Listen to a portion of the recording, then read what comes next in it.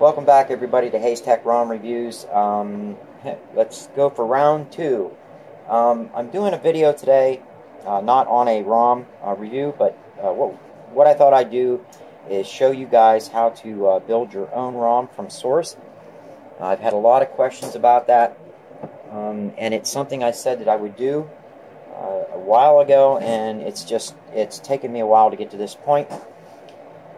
And I thought today, why not do it today and get it done and over with? So, what we're going to do is, and I had to think about this, which ROM I wanted to build.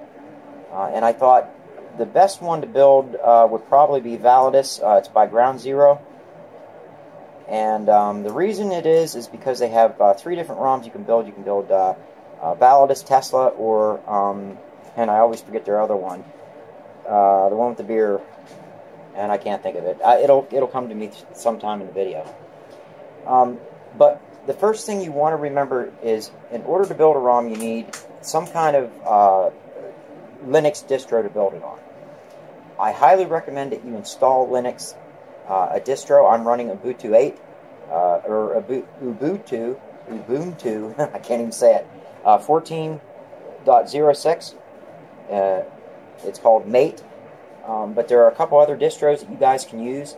You can also run it off of an external hard drive. You can run it off of a USB drive. You can partition the drive you have in your computer right now, your Windows computer. You can partition it, and then you can dual boot that way.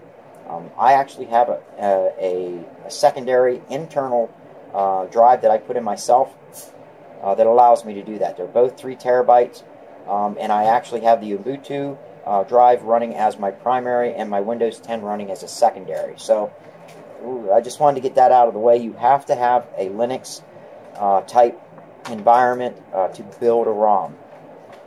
Again, you can do it with Windows, but you need to have a virtual machine or run it off of a USB drive.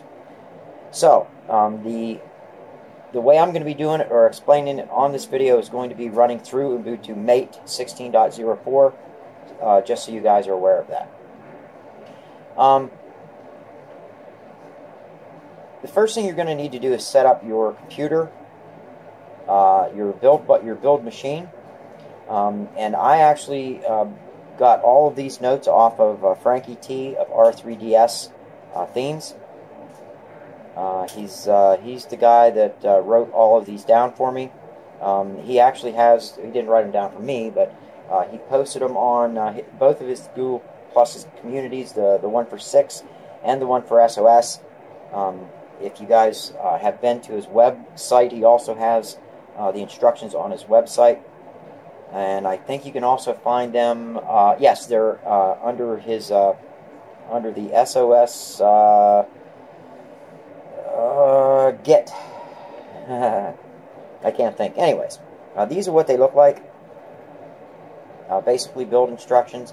It tells you what you need. Of course, this is how to build 6. I'm not going to give you the directions or the repo in it for that, but I will show you where you can get Ground Zero at. Now, the first thing you want to concentrate on is actually setting it up. So you want to go down to where it says set up to build Android from source. John, my buddy, we're talking about some phones here. So we're going to open up a terminal, and you just do it right from your desktop to begin with. And then what you want to do is you want to run all the way down through until you are done with every one of these. And it's just copy-paste, guys. And I'm not going to do it because I've already set up my, my build machine, but it's going to be as easy as this, and I'll show you. First thing you want to do is remove all traces of Java, and I'm not going to do that because then I'd have to reinstall it again. But you'd basically just copy and then paste here and hit enter. Okay, it's probably going to say, you're going to have to hit Y. If you want to continue, hit Y, then hit enter. It may even ask you if you want to continue, on down. You got to hit enter again. So you want to keep watching what's going on. Then step 2 is going to be to add the OpenJDK 7, PPA, and fetch. You need all of these. So you just copy and paste this, into your terminal. Hit enter. It's gonna say, do you want to continue? Hit Y or N. You want to hit Y and continue. Then the third step is going to be to install all available updates, and that is this sudo apt get upgrades and sudo apt get dist upgrade. So you want to, again, copy and paste right into here. And I can tell you guys, I'll do this one here quick because it's not going to change anything that I already have. And why didn't it go anywhere? Let me see here. Oh, I know why. I copied and pasted the wrong thing. Or did I? 192 stable, unofficial, such file directory. Let me reopen a terminal. And I want to, let's just go from the beginning here. Remove all traces of Java. Oh, I don't want to remove my Java. Alright, anyway, you guys just keep going through that. Then when you get to step 4, it says you have to install OpenJDK 7 and Android dependencies. This is going to take you a while because you have to copy and paste each one of these commands. So you want to copy, paste, hit enter. Since this is the first time for me, you're going to have to put your password in, enter, and it's going to go down and put it in. Now, you're going to probably see, do you want to continue, hit Y or N for yes or no, because I've already got all these installed. So it's going to say 0 newly installed and 0 to remove because I'm already there. I have all these on.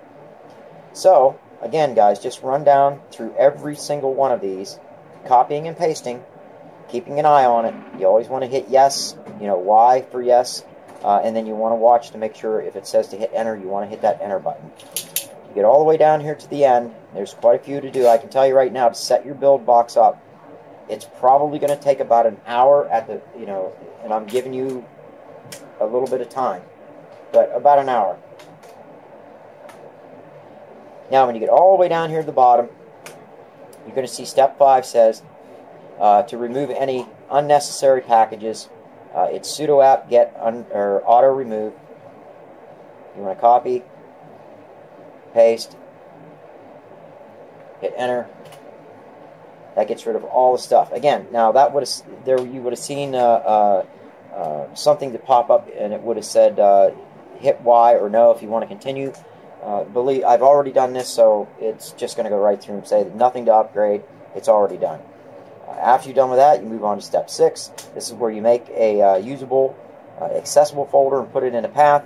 You just want to, again, copy and paste it into here, and you want to enable cache, so you want to copy and paste this one in here, hit enter, and then you want to restart bash, so you're going to copy and paste, whoops, nope, this mouse really sucks.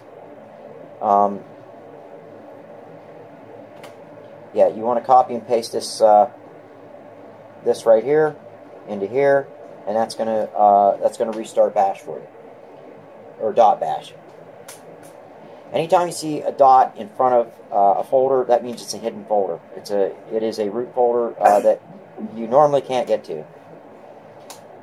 Number 9 is going to be to configure Git. Now, basically, here is you want to put in your username. You can use Modo, M-O-E-D-O-E, if you want. It's not that important, but I have a GitHub account, and I highly recommend that you get one too. It's just a good thing to do. If you're going to build ROMs, you should have a GitHub account. That way, you can learn how to use GitHub. It'll get you it'll get you really far into building ROMs. So I'm going to use Glockman 4519 here, and I'm not going to redo it again because I already have it. But you'd basically, again, you copy and paste this command in, then you go to copy and paste this command in, and right here where it says user email at email.com, you would put your email address in there. I'm using my my email address I have with GitHub. I put that in there. I think you can use modo at email.com if you want. I don't think the email address really matters. Next thing is going to be to enable repo and put it in the local path or your root folder. So you're going to want to copy and paste this, And again, we're still on the desktop. You copy and paste that in there, and that is going to enable repo, and it's going to put it in the local path folder. Next thing you want to do, you are getting ready to build a ROM now. So you have to think about what ROM you want to make. We're going to, just for this video purpose, we're going to build Validus, the latest Validus, which is by Ground Zero ROMs. So you would, instead of this saying S.i.Xrom, this would say Validus, MKDIR, then you have that root / it would say Validus here, okay? You would either type that in there or copy and paste that in there. And then you want to actually change directory. You want to go into that folder. So you cd, which means change directory, and this would say Validus, not S.i.Xrom. And then you're ready to go. You want to repo in it. Now, since I already have my build machine done, once you put in that command to change directory into Validus, it's going to put you into your Validus folder. Alright, so I'm going to go ahead and open up my Validus folder because I already have this made. Now, before you guys do anything, this is going to be empty. There's going to be nothing in here. Alright? And you're going to have a terminal open if you do it the way I just showed you. But an easy way to get to that, honestly, is to just close everything out. Open up your main folders, go to Validus, and there'll be nothing in here. Right-click and click Open in Terminal. Okay? Now what this is you created a terminal inside of your Validus folder, or Tesla, or whichever ROM you're going to build. Again, we're using Validus as our demonstration for this video. Now you need a repo init, which is basically a URL, which is going to get you to where you want to go in order to download the repos. So we're going to go to the internet. We're going to go to, I'm going to use Google Chrome.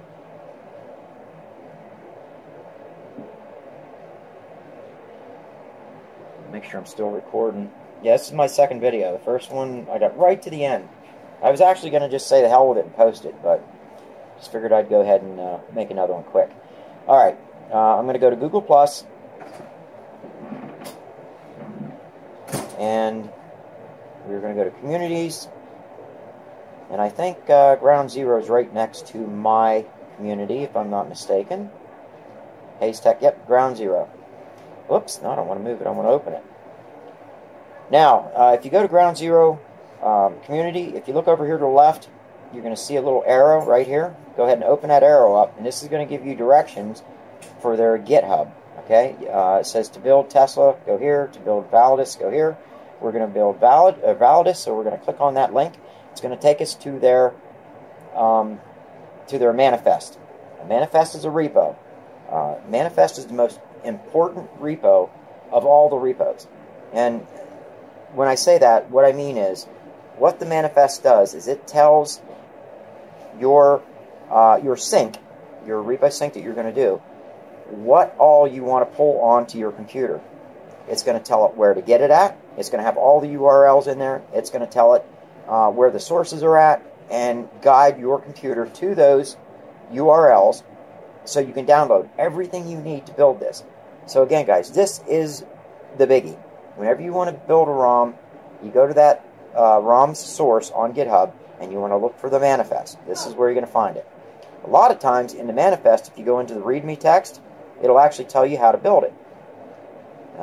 That's the wrong one. I think maybe it's here. It's called XML. Nope. Again, like I said, most of the time they have instructions underneath here how to build it. But for our intended purposes, what we need is this URL here, which is called the repo init.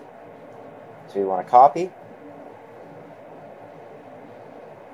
And we're going to go back to our terminal that we had opened up inside that folder that we created, our ROM folder. We want to paste it and hit enter. What that's going to do is that's going to enable your repo init for that folder. See, repo has been initiated to this computer. So then you want to type in repo sync.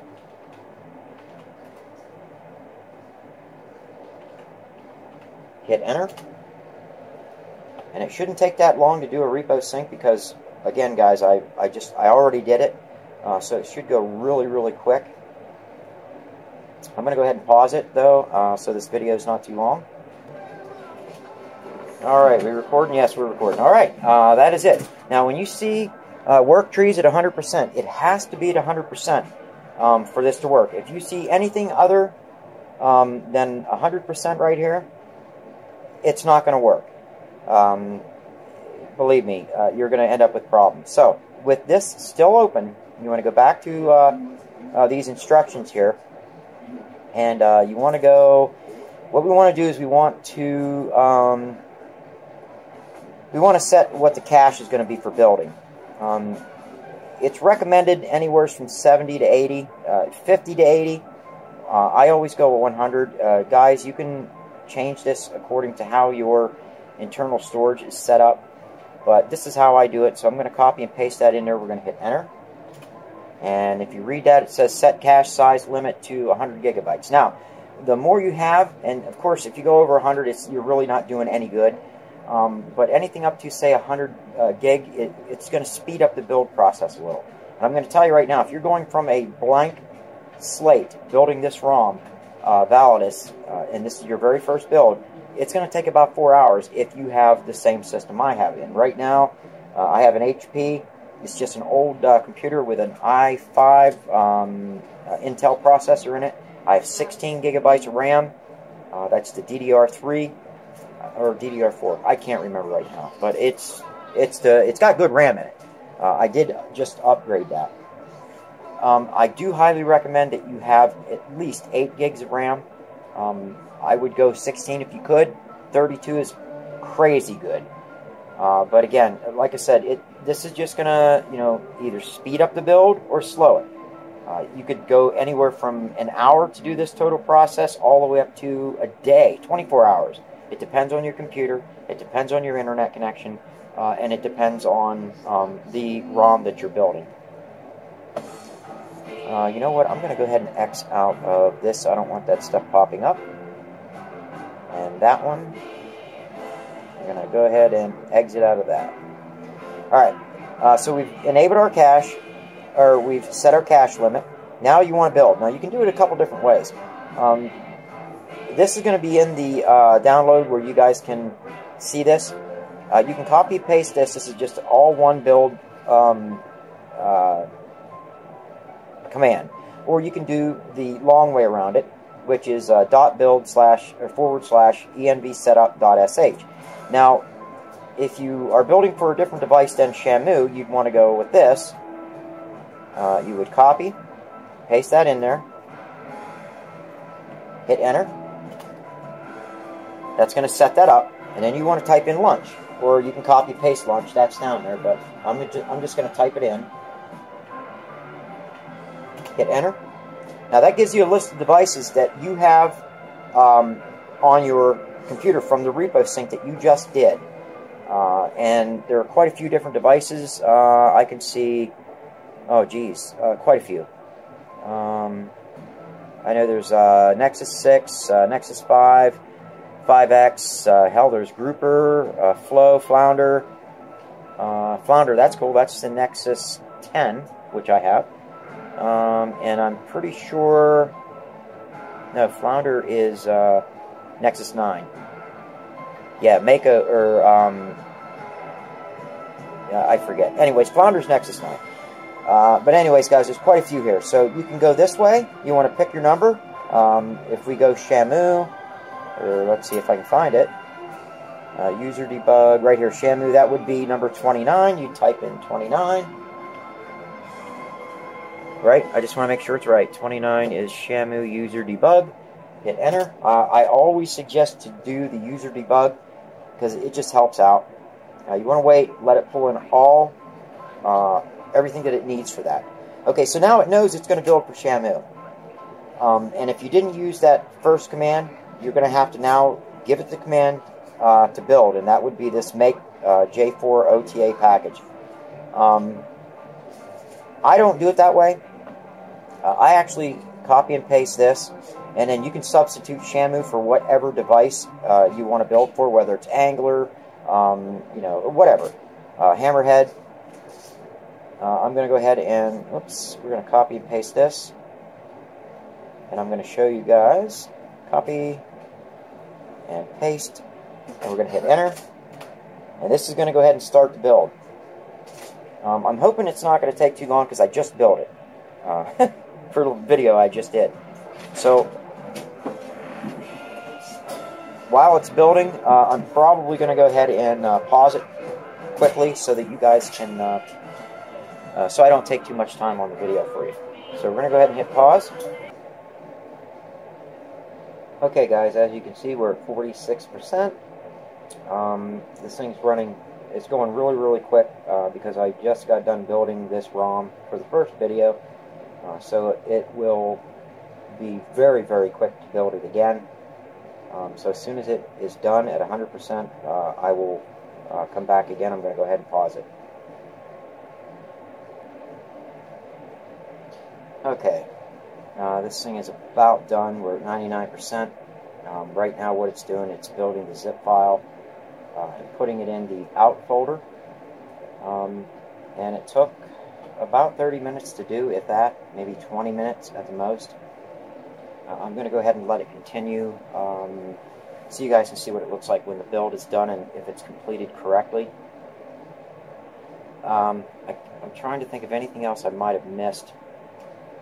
The main thing here to remember is if you want to build a ROM for Android, number one, again, you have to have a Linux distro. And again, a Linux distro is just a program that's made simpler. It's got a simpler UI. That's, at least some of them are made to look more like, or to run more like Windows. So if you're familiar with Windows, a lot of these Linux distros, like Barbecue, and of course Mate, will be very familiar to you. And you're also going to have to get familiar with GitHub.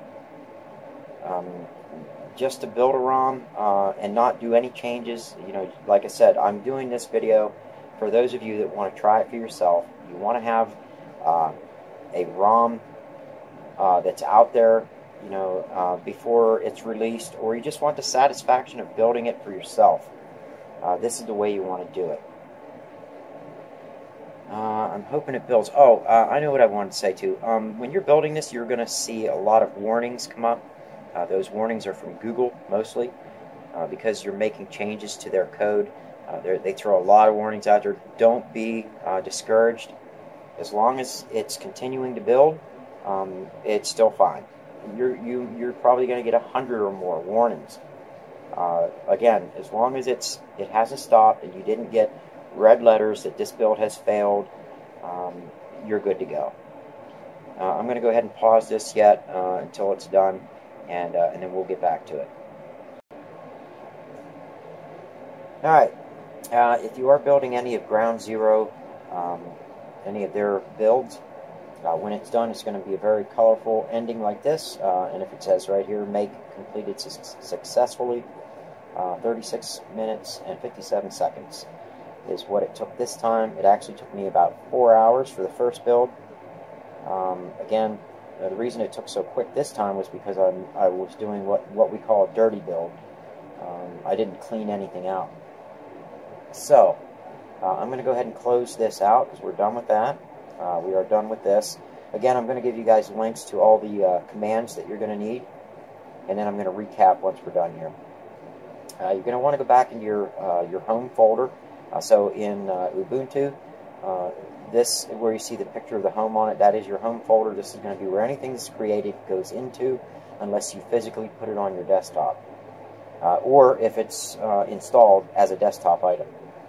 Now, you want to go back into that folder that you created to begin with, which is Validus. And when you go in here, you want to scroll down until you find a folder called Out. You're going to go to Target, Product, and of course, since we only built one ROM for one device, there's only going to be one target in here, and that's Shamu. Now, if we would have built for the Nexus 6P, it would say Angler. If we built for the 1+1, it would say Bacon, and so on and so on. But since we built for Shamu and we want to get that ROM out and load it on our device, you go into this folder here. You're going to scroll down, you're going to see some zips. Now I have more than what you're going to see for the first build because I didn't clean them out. And since I just built a ROM about finished up an hour ago, I have two sets of folders. You're going to have a zip folder, or a ROM zip, and then you're going to have an update zip. You'll see one's called Validus Shamu Stable Unofficial Zip, and then you're going to see this Validus Shamu OTA. So they're basically the same thing. If you was to look at them in properties, you would see that the size is exactly the same.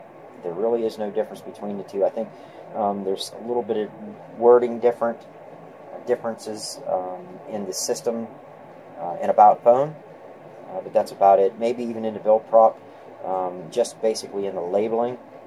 But everything else is the same. So either or, you could flash either one, just like you flash any normal ROM on your device, and they would both flash just fine. So you would connect your device to your computer, and then you would just copy. Just click on. Oops, not copy to. Copy and paste onto your device. And I don't have my device hooked up in here right now, but that's how you do it. It's that simple, guys. There's no more to it. Trying to think of anything else that I want to go over with you again. Whoops, applications. Let me go down in my G-Note again. I'm going to have this posted. I want to do some altering on it a little bit. But again, if you guys just follow the directions, right down the line on this, and just like I said, it's very simple. I'll go over this once again quickly. On your desktop, right-click, open in terminal. And then what you do is you start right here where it says instructions. Remove all traces of Java. That's the very first thing you are going to do. You start by just copying and pasting all of this in here. Hit enter. Click on Y if it asks you, to click Y or N for yes or no.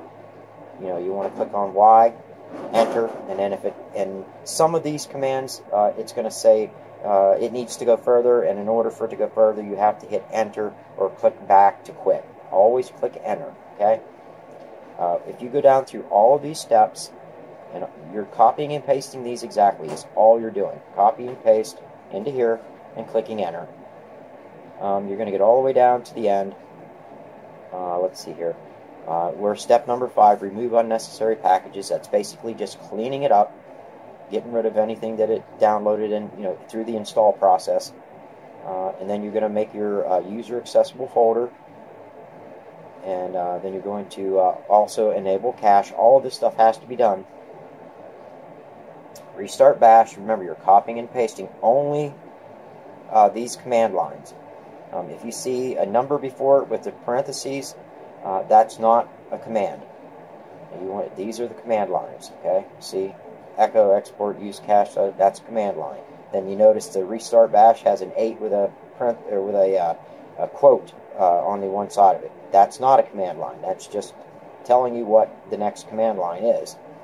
So you get down through there. Then you're going to want to configure Git. Remember what I said. I really highly recommend going to GitHub, and I'll show you guys here real quick. We're going to just open up Internet,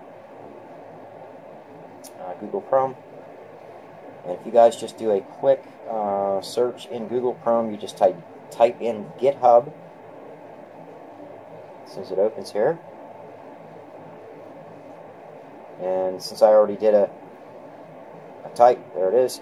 I would go to, let me see, not that one, but let's go ahead and click on that one once. Yep, here it is.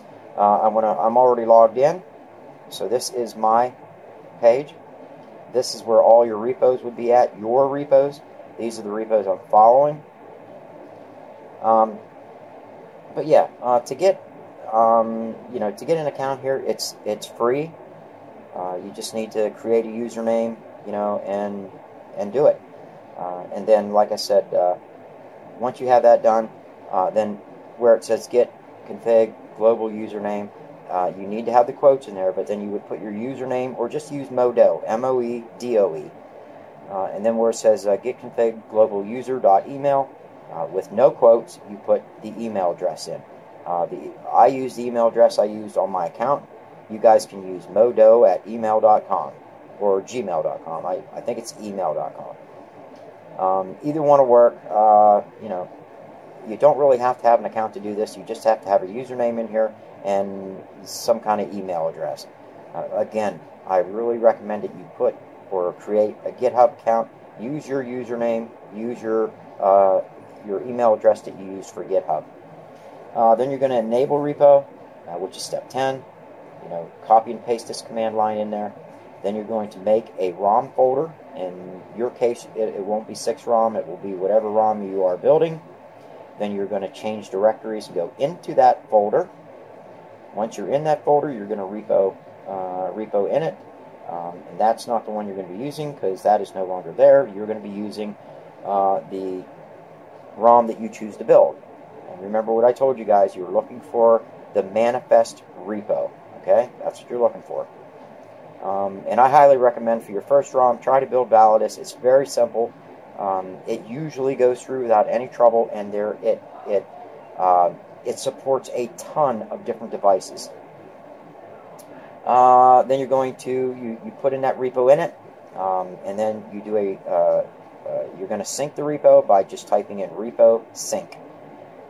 You want to make sure that when the repo sync is done, that it says all work trees are downloaded. It'll say 100% of 100. And then you're good to go. And you want to go ahead and build. You can do it the way I showed you, which is the short way or the long way. I highly recommend you doing it the short way and substituting. If you're not building for the Nexus 6 instead of Shamu here, put in whatever your device name is, whether it's Bacon for the OnePlus One, Angler for the Nexus 6P, or whatever. Just replace Shamu with whatever device you're going to build for. Hit enter, and your ROM will get built. It's that simple. I can't think of any other thing to tell you other than that. And that's it. You guys can always ask questions in the descriptions on the video, or you can go to my Google Plus community, which is Hayes Tech and ROM Reviews. You can ask questions there. I also have a Telegram chat room, also called Hayes Tech and ROM Reviews chat room, which is we'll try to answer pretty much any tech question that you have. You're more than welcome to go over there. And I did want to mention quickly that on my next video, I'm going to do a video on Super R's Kitchen. This is the tool that I use to build my custom ROM, which is called GhostROM. It's a very good tool to use if you have a Samsung device, actually any device really. And what it will do for you, among other things, is you can download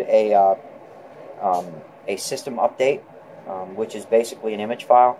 You can download that file or over-the-air update from like Samsung, and you can put it into this tool, and this tool